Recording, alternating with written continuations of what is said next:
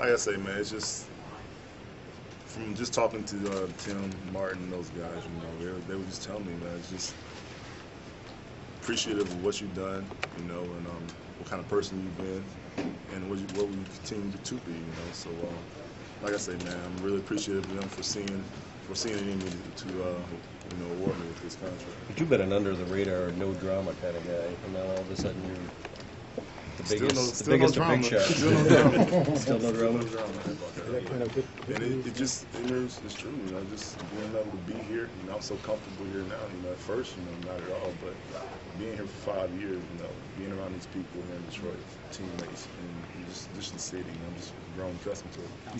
Man, there's guys all the time telling me, man, you have a heck of a quarterback, you're very lucky. And like I was saying earlier, man, I realize that it's hard to come by a quarterback, receivers, tight ends, everybody realizes that. Finally got to the playoff. That was a big stepping stone, but definitely wanted to win. But the fact that we got in,